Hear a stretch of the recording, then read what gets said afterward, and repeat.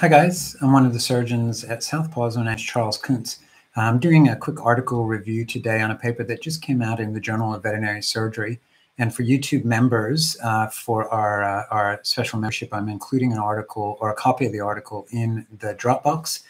And so I thought I would go over this interesting study. So what they did in this study, the title is Intraoperative Surgeon Probe Inspection Compared to Leak Testing for Detecting Gaps in Canine Jejunal Continuous Anastomosis, a cadaveric study. And what they did was they had a variety of different people create intestinal anastomoses in cadaver specimens. And they had people of varying experience, ranging all the way from surgical residents down to even a vet student to do the anastomosis. And the reason why they did that was that they intentionally wanted to have some gaps in the suture line where you might have leakage.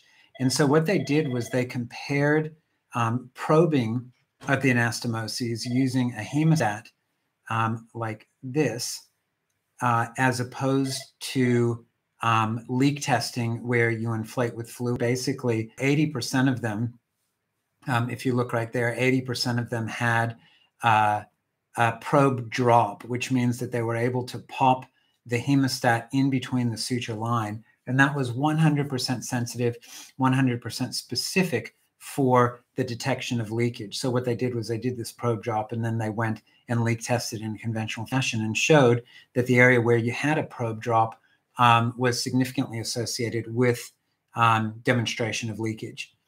And so basically what this did, in my opinion, is that you can basically make anything leak with enough pressure.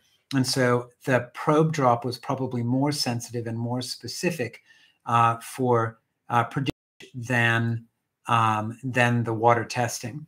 And note that this was not a live animal study, and so they don't know whether these went on to leak or would have gone on to leak physiologically, but at least on the lab desk, they were able to show that that the probing was more sensitive and specific for testing leakage of an anastomosis than water leak testing, and that goes along with what I've recommended.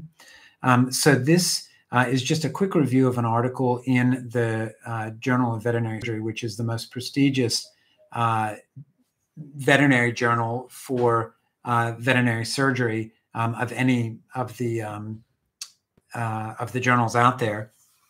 And it goes again on to support the idea that water leak testing is probably not as reasonable a procedure as is visual inspection and then probing. A copy of the article is in the Dropbox for YouTube members, and I'll put the link in to that in the communication. So thanks a lot for watching, and we'll see you again soon.